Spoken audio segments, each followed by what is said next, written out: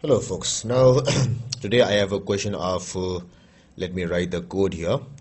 It is 130 and 19. So it is 2019 October November paper 13 and the question number is 12. So this question is concerned with I can say vectors, I can say equilibrium, I can say forces, whatever I can say, but it applies to all the chapters. It says that a heavy ball hanging from a cable is held in equilibrium by a chain. So cable is here, chain is here.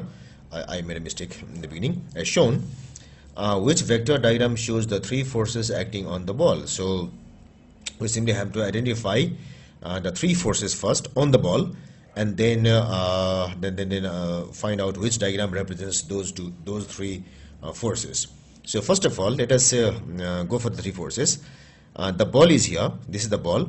So this cable will be exerting the force tension T force along this direction, tension T force, and also there will be force along the chain in this direction here, in this direction on this ball. And next will be the force on the ball will be this force, which is the weight, or which is say mg. So now we have to go for such diagram in which the weight will be downward. So let us go for all the diagrams. So in all diagrams we have weight is in downward direction. Then next the tension in the cable in this direction, so this qualifies in this direction. This disqualifies because it says tension here. Tension in this direction qualifies, tension in this direction this disqualifies. So we already have two diagrams which disqualify and two which qualify.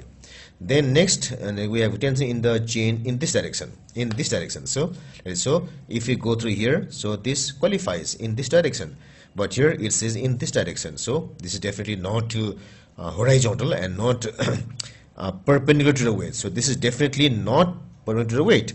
So there is some angle here, it is perpendicular to the tension in the cable. So if I go to this direction resembles this, and it is also perpendicular to this. So this direction tension in the cable chain is perpendicular to the tension in the cable, like this. So though the angle has been shown in different locations, it is perpendicular. So this diagram qualifies and this does not disqualify. So this should be the correct figure. And one thing that we have to also to know is it forms a cyclic diagram. So if I go through all the diagrams, all are cyclic, so that criteria alone does not give the answer. So the main technique is what we have done here. So direction of all of these forces matching in figure A and not in others. So this should be the correct answer.